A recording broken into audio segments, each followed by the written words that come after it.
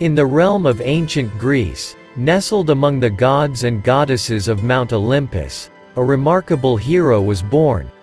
His name was Hercules, the son of Zeus, the king of the gods, and a mortal woman named Alcmene.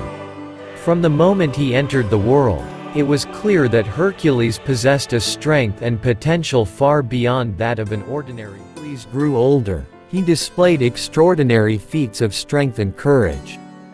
His immense physical power was matched only by his kindness and noble spirit. However, his exceptional abilities also drew the attention of Hera, the queen of the gods and Zeus' wife.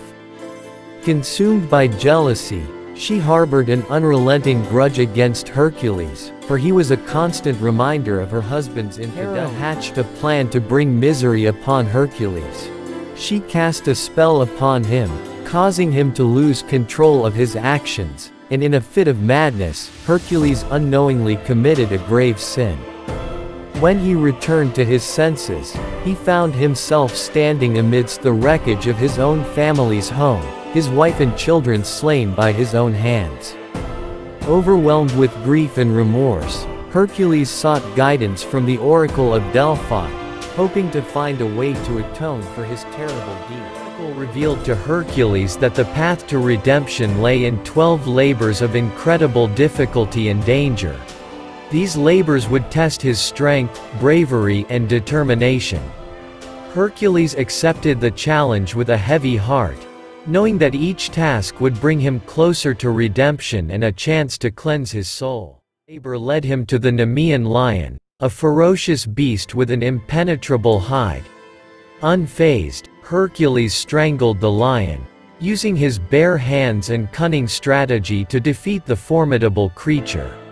As his labors continued, Hercules encountered a variety of challenges, including slaying the 9-headed Hydra, capturing the golden hind of Artemis, and cleansing the Augean stables in a single completed. Hercules not only gained physical strength but also developed a deeper understanding of his own character. He learned the importance of patience, strategy, and perseverance. Along the way, he encountered numerous beings in need of his assistance, and he readily lent his strength to help them. As Hercules embarked on his final labor, he was tasked with capturing Cerberus, the fearsome 3-headed dog guarding the gates of the underworld. Guided by the gods, Hercules successfully subdued the monstrous beast, bringing him face to face with Hades, the god of the underworld. Hades agreed to release Hercules from his torment, but only if he agreed to live the rest of his days in servitude to the gods on Mount Olympus.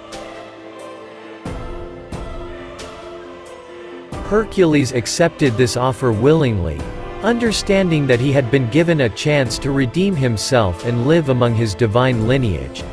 He was granted immortality and became a revered figure in Greek mythology, forever known as a symbol of strength, bravery, and the power of redemption. And so, the story of Hercules, the son of Zeus, continues to be told through the ages, inspiring generations with his epic deeds and reminding us that even in the face of great tragedy, one can find the strength to rise, confront their mistakes, and forge a path of redemption and heroism.